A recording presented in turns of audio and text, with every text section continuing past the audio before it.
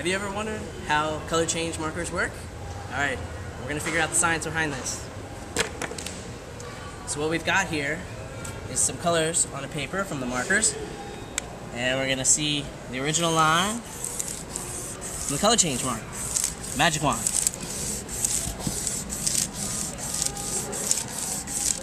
So as you can see, it's changing the colors. Alright, we're going to put another one over here where we're going to test to see what's inside here.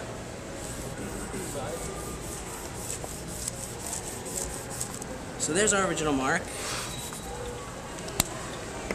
And what we're going to do is to find out what's inside that marker, we're going to test vinegar. I'm going to do that first.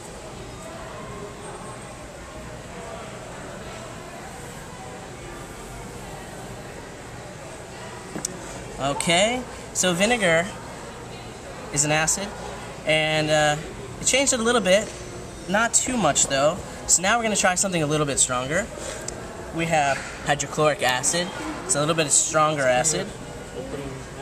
Alright. Let's see. Does it change the colors?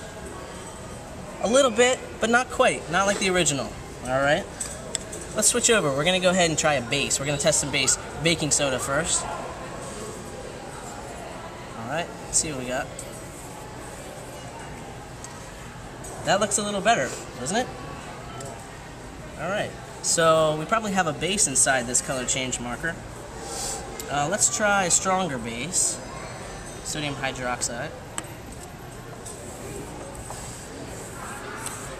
Now that looks pretty good. So looks like we've got some strong base inside here. We can't figure out exactly which one, but it's a strong base. And we have two other things we're going to test. Oxidizers. So we have some hydrogen peroxide.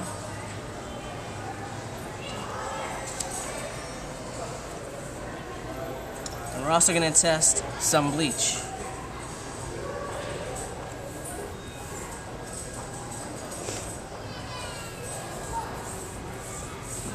I'd say the bleach looks pretty good, right?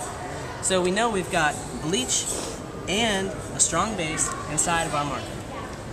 So we actually have a combination of the two up here, and you're going to see how good that looks. Okay? We'll go right above the original marker. What do you think?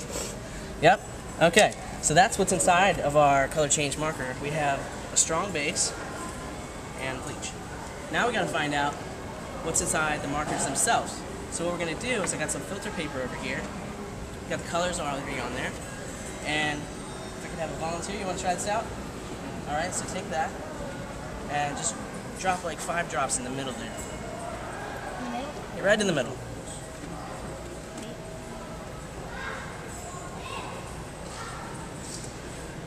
Alright, perfect. Thank you. Now if you can see, what's happening is the water is spreading out. It's going like this. And as that happens, the different colors in each of these colors are coming out. So you can see what they're made of. So we have the yellow coming out of the orange here. You can see that pretty good. I think there's some blue coming out of the purple. So we have one of these. It takes a little time. So we have one already made. Here, you can see all the different colors that come out. This was originally purple.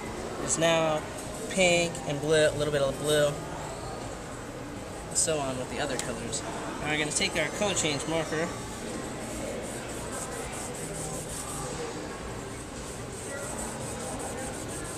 Which we know is a strong base, right, and an oxidized one.